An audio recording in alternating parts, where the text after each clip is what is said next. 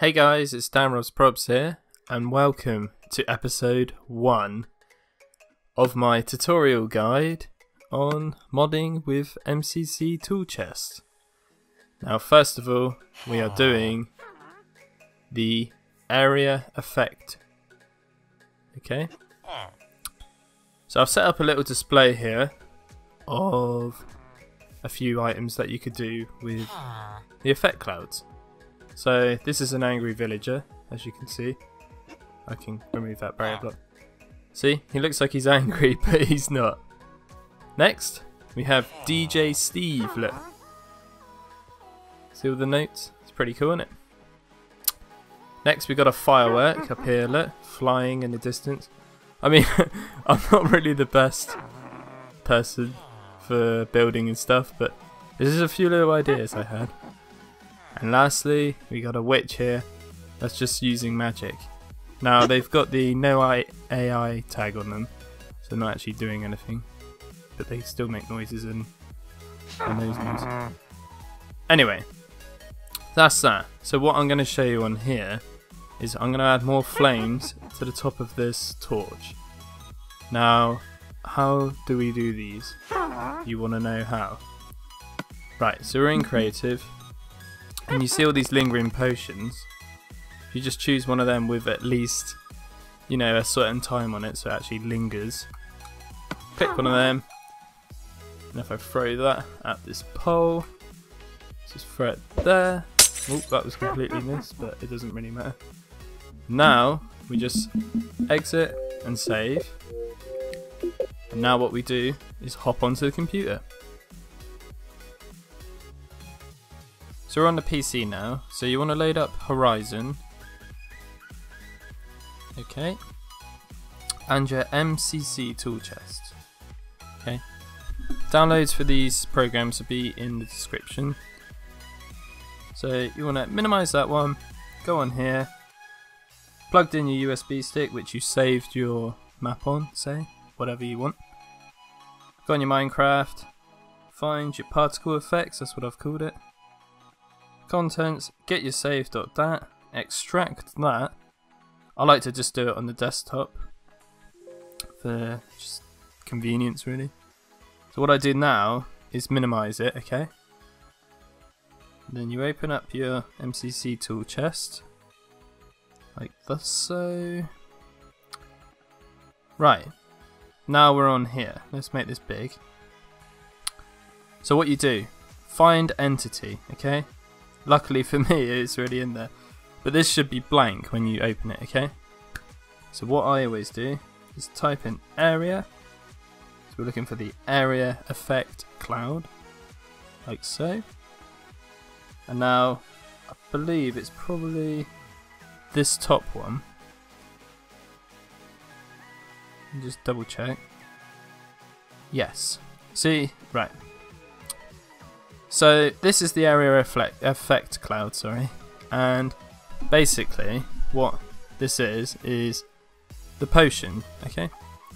So now this is here, it says particle, look, it says 24. Now 24 is basically the potion effect. So for that one we got water breathing, okay? So what I always do, you don't have to do this, but it's just easier. If you change this to water, Minecraft the game sees that as it's just a water potion, so then you won't get an effect from it.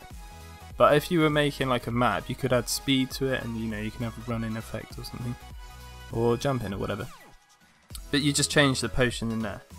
So then this next one here, it says radius.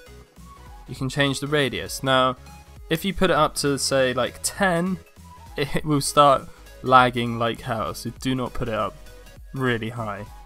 What I normally have it on is either 1 or 2, but for this flame thing I'm gonna make it actually 0.5, just because I want it really small. I think you can't really go any further than that. I think I've done it before, I went 0.3 and it just didn't work. So now this radius on use, when we used it, that's gonna start degrading each time by 0.5%, so you need to set that to 0 So we don't want it to change size. We want it to stay at radius 0.5. And per ticks, the same thing again. I'm going to put that at 0. And that's all that. Now this is an important one. Oops. Duration.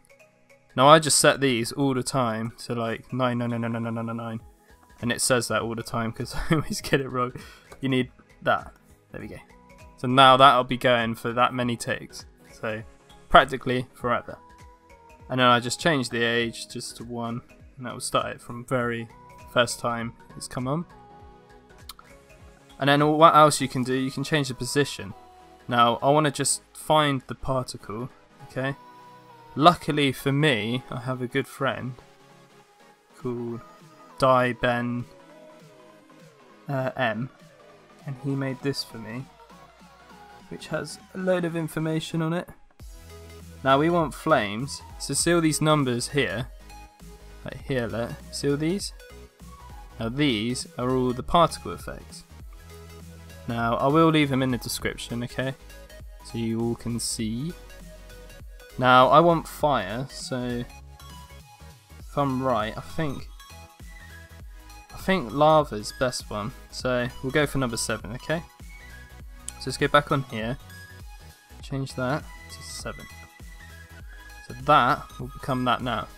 Now, I don't know exactly the coordinates yet of the torch, but let's go on the game again and see if it worked. So we're going to hit save. Exit out of there, exit out of there, exit out of there, go back on your horizon, click on that, replace with the save.dat on your desktop, beam, beam, beam. I like to do this 3 times, there we go, exit, exit, and now we're going to go back on the Xbox 360. Okay, so we're back on the 360. And I need to just put my USB in, done. And let's load this up and see if it worked. There we go, look at that. So now what I need to do is move that up there. Now I'm not really going to do that because you can see it worked. Now that's pretty much it guys for episode 1. Hope you guys like this. I've had a few requests to do these sort of things, so episode 2 we'll do some work on mob spawners, shall we? Well, I'm DanRobzProbz, thanks very much for watching, and catch you later!